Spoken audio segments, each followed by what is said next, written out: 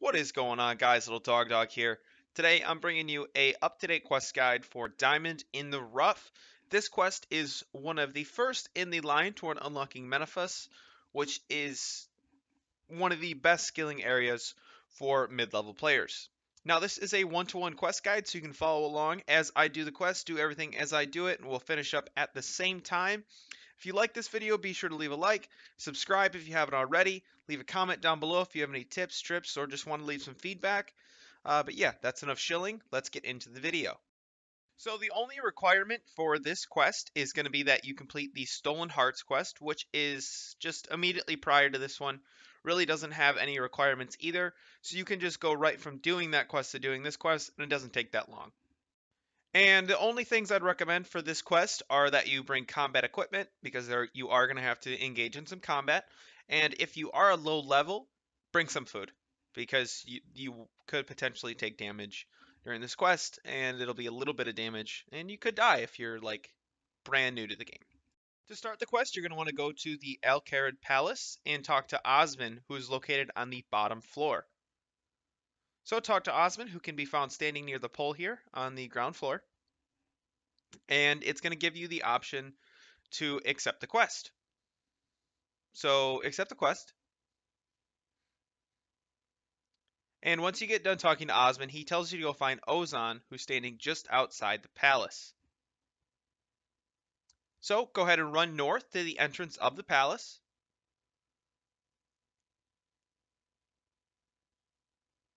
Talk to Ozan, and Ozan is going to be like, "Hey, dude, what's going on? We need to get Prince Ali back because he was captured.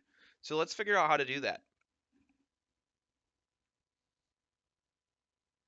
So once you get through that dialogue there, you're going to be placed into the treasure chamber here where the scales are from Stolen Hearts. And inside it will be you, Ozan, and Osman. Osman's going to tell you that the way to find Prince Ali is by using the carrot ip. And basically what it comes down to, he's telling Ozan to steal the carrot ip. He doesn't tell you really to do it. And Ozan's like, we already did steal it. And he's like, you didn't really steal that one. That was the one that we wanted people to steal.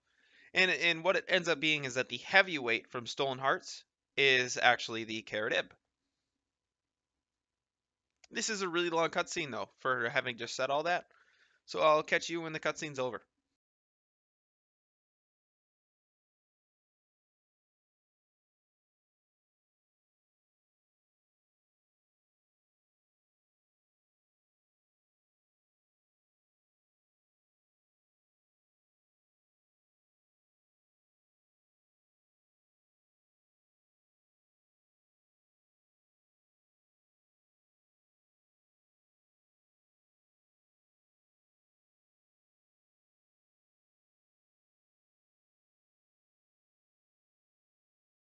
Alright, so once Osman leaves the room, Ozan will tell you to go get the heavy weight from the het scales. So inspect the het scales in the center of the room.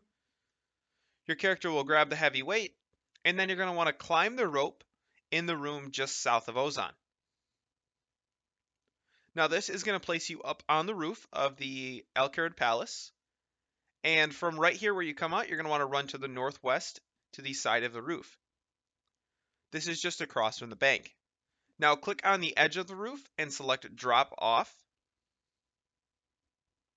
You'll drop down and then Ozan is going to follow you down. And then once he's down, you're going to want to click on the rope and select shimmy across.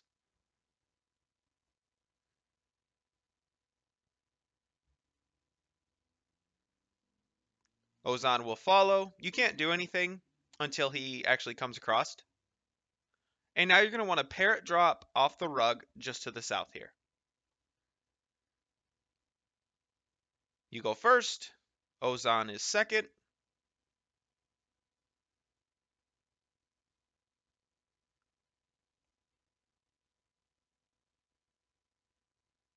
And once he joins you, he tells you it's time to head to the desert. So you want to go to the Shanty Pass. So run south and then enter the Shanty Pass, but don't go into the desert just yet.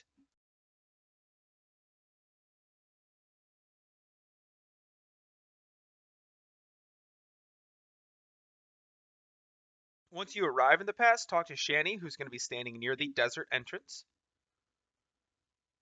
And he'll give you a nice warning about going into the desert, but he starts acting really strange, and it seems like he's been possessed. Um, he's saying, like, don't take me, bring me back, take me back where I go.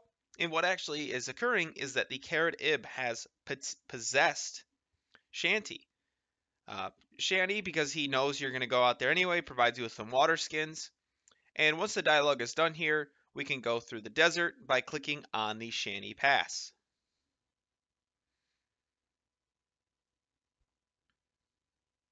Now, once you're in the desert, you're going to get this cutscene here, where you guys are discussing how weird Shanny was acting.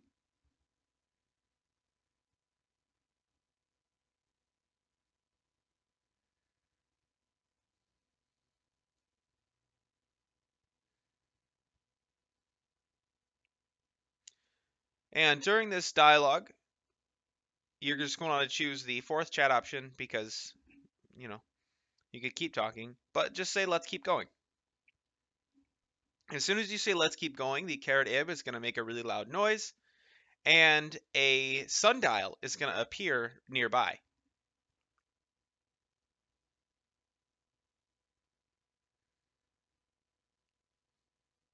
Ozan will tell you to look at it, and it would appear that the Carrot-Ib is guiding you through the desert like Osmond said it would. So we're going to start by inspecting the sundial, and then that's going to bring up this interface right here. Now you're going to want to click on the outer ring to align the dial to the symbol of Het. You can see as you go around the outer of the ring, it lights the outer ring up yellow. Click on the one that will align the sundial ring with the human face.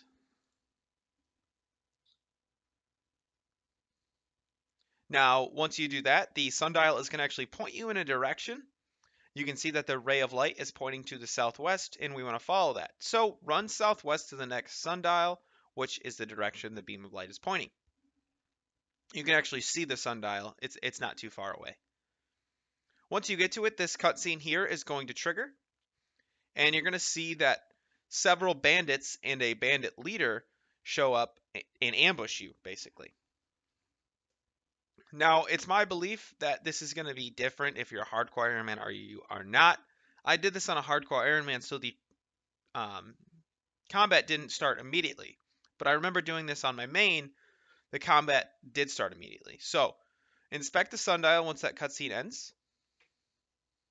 And Ozan will ask you if you're ready to fight. Say yes. And then it's time to fight all the bandits here. They die really easily. Like they're really low leveled and easy to hit.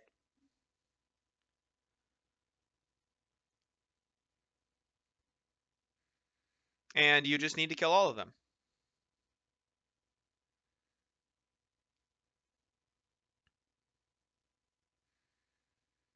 Once you kill the last one, he's going to drop a sundial gnomon. And you want to pick up that sundial gnomon and use it on the sundial. As soon as you pick it up, you are going to get a cutscene and dialogue back here with Ozan where he's like, he can't believe that they would be ambushed in the middle of the desert and that it kind of seems like the Carrot-Ib is trying to get you killed. But once that dialogue's over, use it on the sundial. Inspect the repaired sundial now, and then click on the outer ring to align the dial to the symbol of Opmakin, which is the monkey. Once you've done that, close the interface, and you'll get a new beam of light, this time pointing you to the northwest. After the dialogue here, you're going to want to run northwest and follow that beam of light to the next sundial. This one's a little further away, and it's not as clear. You just need to run to the highlighted area on the minimap. So you can see I actually ran past it a bit here. It was just to the east. So now we get to the fun part of the quest. Once you're standing on this part of the sundial here, the cutscene's going to trigger, and the Carrot-Ib is going to, put off another sonar. I don't really know how to describe it. And it's going to turn the sand under you into quicksand.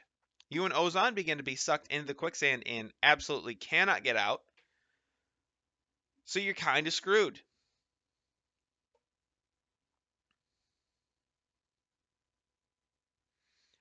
Eventually, you're going to be presented with a variety of dialogue options for what to do and how to get out.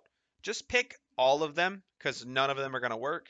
And as you pick them, you go further in the quicksand, and eventually you'll be sucked into the cave down below.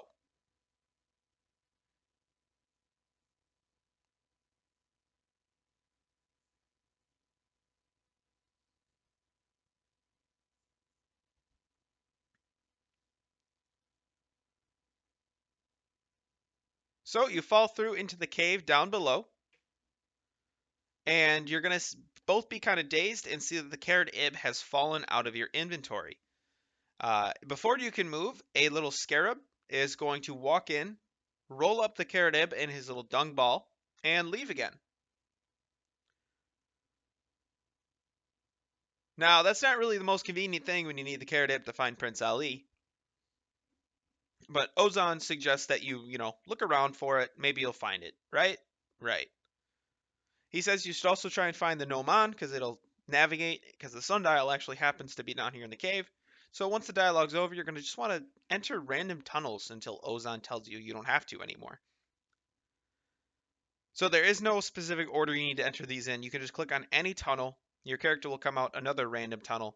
And you could even enter the tunnel you just came back out of. I believe you do this 3 times and Ozan will stop you. Because he's actually realized that he's sitting on the Sundial Nomon.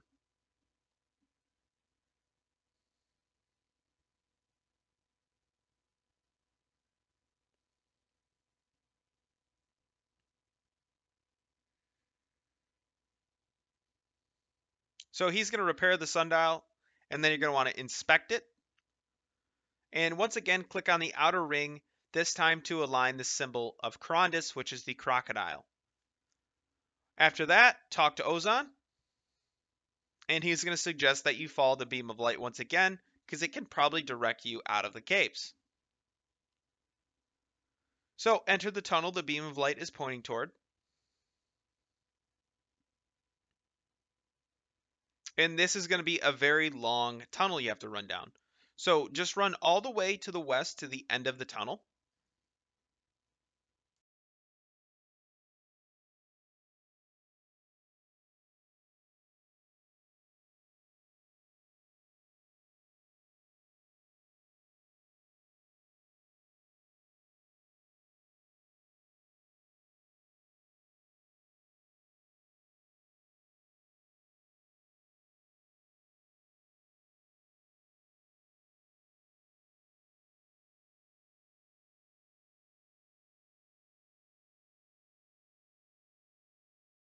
And once you reach the end of the tunnel, enter the next tunnel entrance.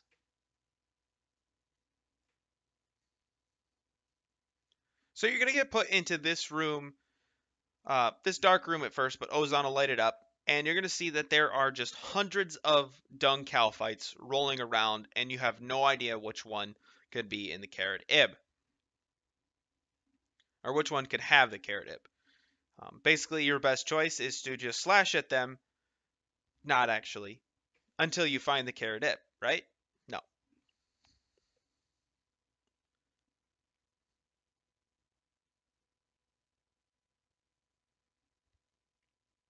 Once that dialogue's over, you need a slashing weapon equipped. If one is not equipped, there is a nearby bronze scimitar on the ground you can use.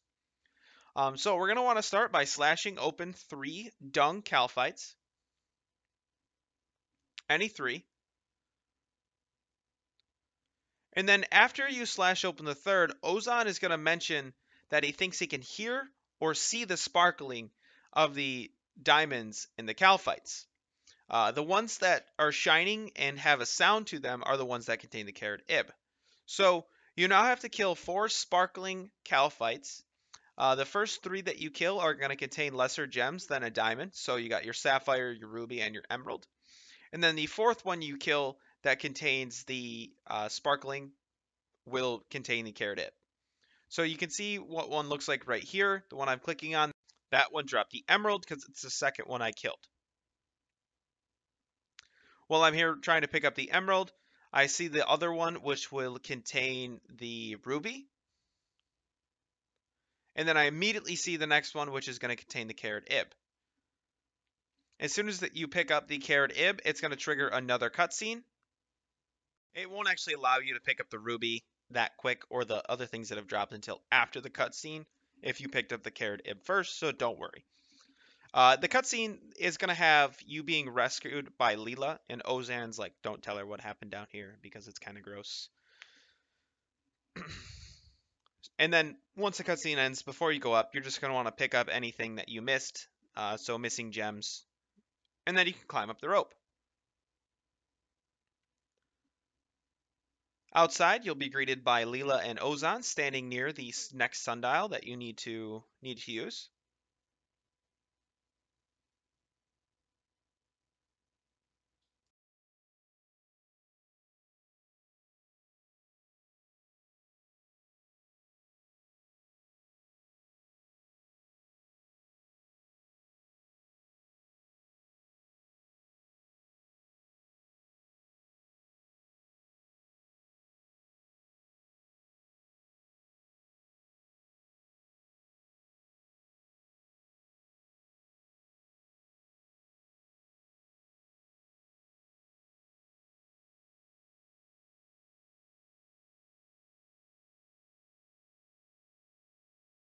And after this dialogue, you're going to want to inspect the sundial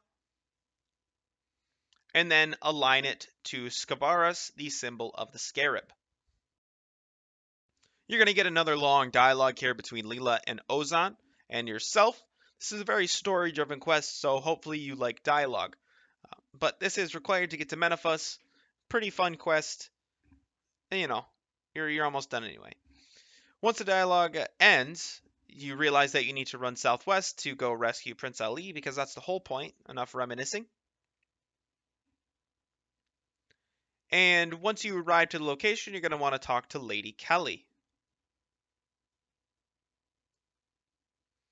This will give you yet another cutscene in which Lady Keli is basically telling you need to give her the carrot ib, or that she's going to kill Prince Ali. But I don't want to do that. So eventually you'll be presented with the chat option to provide the carrot ib to Lady Keli. And you're just going to say no. I don't want to do that. She's like, are you sure? We'll kill Prince Ali if you don't do it. This isn't a game. So you say no again. So she's like, all right, kill him. Leela steps in. She's like, no, we'll give you the carrot ib. Don't kill him. I don't know why. He's just a prince. And eventually you're going to hand over the carrot ib. Not before the carrot ib is like, no, don't give me to her by possessing Apep and Heru. But it can't possess Lady Keli because turns out she's a mascot. So being a desert god, she's kind of immune to the powers of the carrot ib.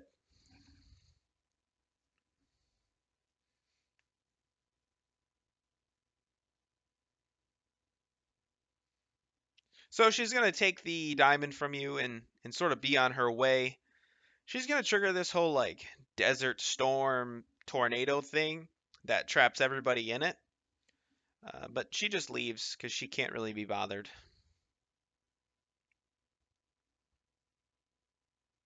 So once she walks away, you're now going to have to fight Apep and Heru. Apep is going to be the one who you're attacking first, and Heru is the one you'll fight second. And Apep does have a special attack you're going to want to worry about. He's going to shout Whirling Dervish and then do a spinning whirlwind cyclone type move. This can push you out and push you away and deal damage to you. And you're not going to want to run into the edge of the tornado because that will deal damage to you. You can only do 50 damage per attack to Apep and Heru. So there is basically a set time that this fight will take place. So it's not like if you're a higher level, this is faster because it's just slow no matter what. Now, Heru does also have a special attack. You can see I just avoided it there where he's going to try and shoot blinding light down at you. It is a very clear marking on the floor. Just avoid it. After Apep's dead, Heru steps in. Just try and avoid that blinding attack as I just described. It's like a bullseye symbol on the ground that he does.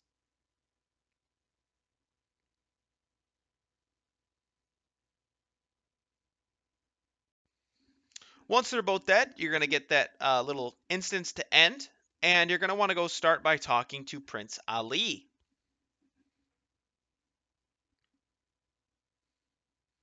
Your character is going to untie Prince Ali, and he's like, hey, cool, thanks for saving me, guys, appreciate it. We should probably head back to the castle and report to Osmond everything that's happened. They're like, yeah, good idea. But then they're like, wait, Ozan, you stole the Karadib and it's gone. Maybe don't you come back. So he just rolls out. So you, Leela, Prince Ali, all go back to let Osmond know the good and bad news. So in telling Osmond, he's like, I can't believe the Karadib is stolen. That was Ozan's responsibility. He's a thief. I don't get it. Politics are weird. But Leela's all mad about it. Prince Ali is, Prince Ali. And yeah. So once this dialogue a little bit ends here, you're going to get a cutscene to go to the desert where Amasket, Lady Keli, is talking to the who is it? The guy from Menaphos? Yeah, the guy from Menaphos. Jabari. What? He just looks like a villain, you know? He doesn't even look like a good dude doing that little hand thing. What's wrong with you? Basically, this is like the lead up to the next quest. And she's like, "Yeah, I got the Karadib. Here you go, whatever."